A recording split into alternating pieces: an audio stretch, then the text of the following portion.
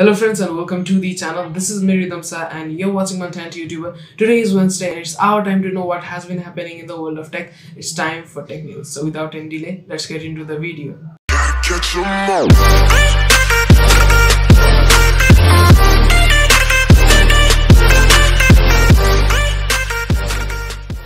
Well, so the first update of today's episode comes from Apple. So Apple's One More Thing event had just concluded, and the major highlight of the event obviously was the M1 chip.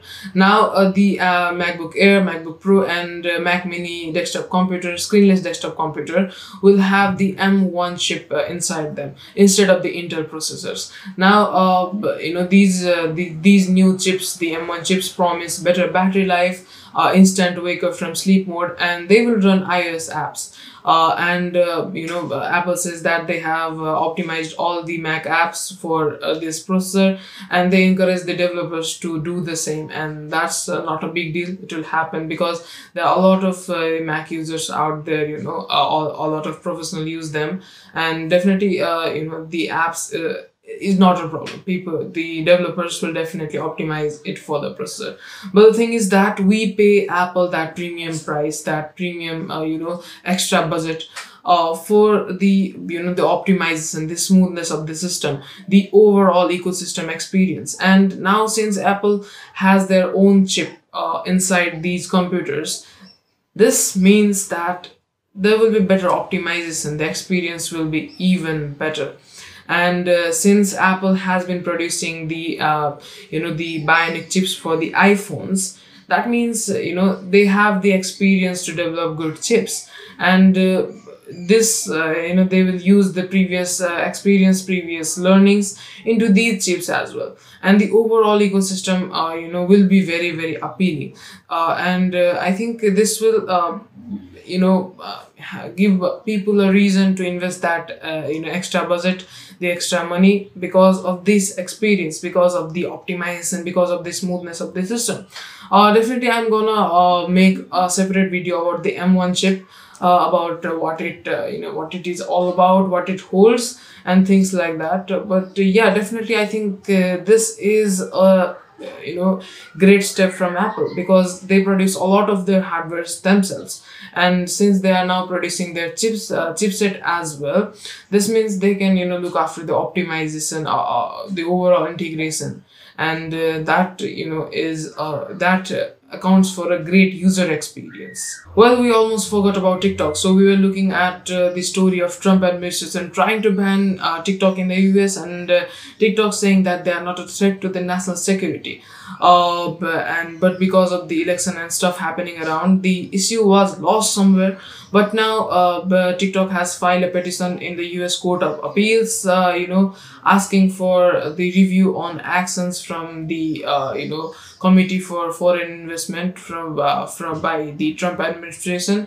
And because TikTok has not heard from the committee in weeks, so they want to know what has been happening. And I think this issue will still take quite a bit of time to resolve, and it will be really interesting to see how it concludes. Well, another update is from Facebook. So Facebook says that it will put groups on probation for violating content rules.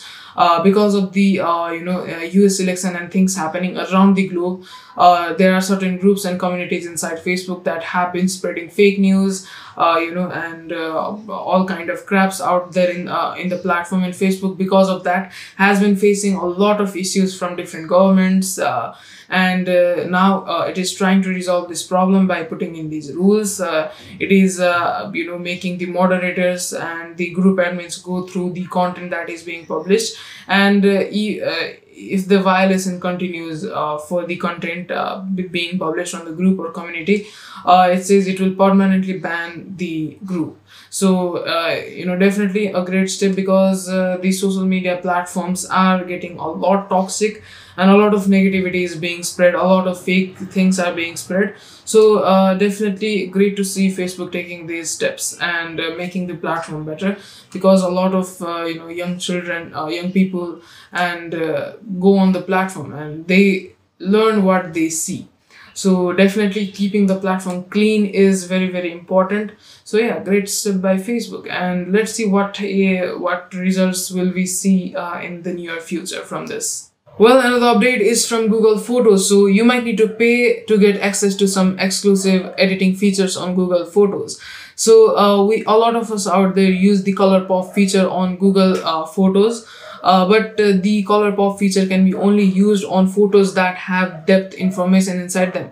But if you subscribe to Google One, you will get extra storage, and along with that, you can apply the color pop feature on any photo, even if it does not have any depth information.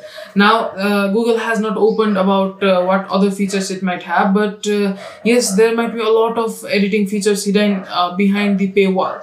And on your screen, you can see the tweet by Mr. Rahman, which shows Google One saying that unlock more editing features and storage with Google One. So yeah, there might be a lot of other features, editing features, available to Google Photos after you subscribe to Google One.